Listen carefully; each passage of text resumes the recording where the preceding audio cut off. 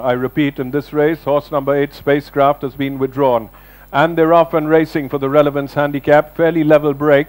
And as they settle down to race, it's Rhapsody in Green being passed on the outside now by Lucky 9. So Lucky 9 breaking away into a lead of about 6 to 7 lengths there from Rhapsody in Green in second.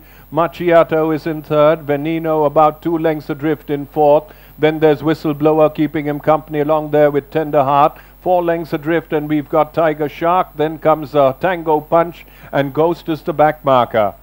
Past the 1,000 meter marker now, and it's still Lucky 9 calling it by about 4.5, 5 lengths from the favorite Rhapsody in Green in second. Tracking Rhapsody in Green is the second favorite, Macchiato, about 2.5 lengths adrift. Then we've got Whistleblower and Veneno keeping each other company.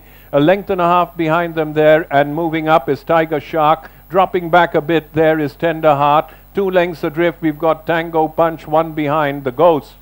A little over 600 to run in the Relevance Handicap, and it continues to be Lucky 9 just the leader from Rhapsody in Green moving up on the outside. 2.5 lengths away, then Macchiato off the bridle. About 3.5, 4 lengths away comes Veneno, followed there by Tiger Shark. Round the turn now and into the straight, and Rhapsody in Green is kicked away by about 2.5, 3, 4 lengths there from Macchiato. Then there's Lucky 9 fading out of it, followed there by Veneno and Tiger Shark, but they're all in hopeless chase. Rhapsody in Green is carving out a tune of his own as she walks away with this.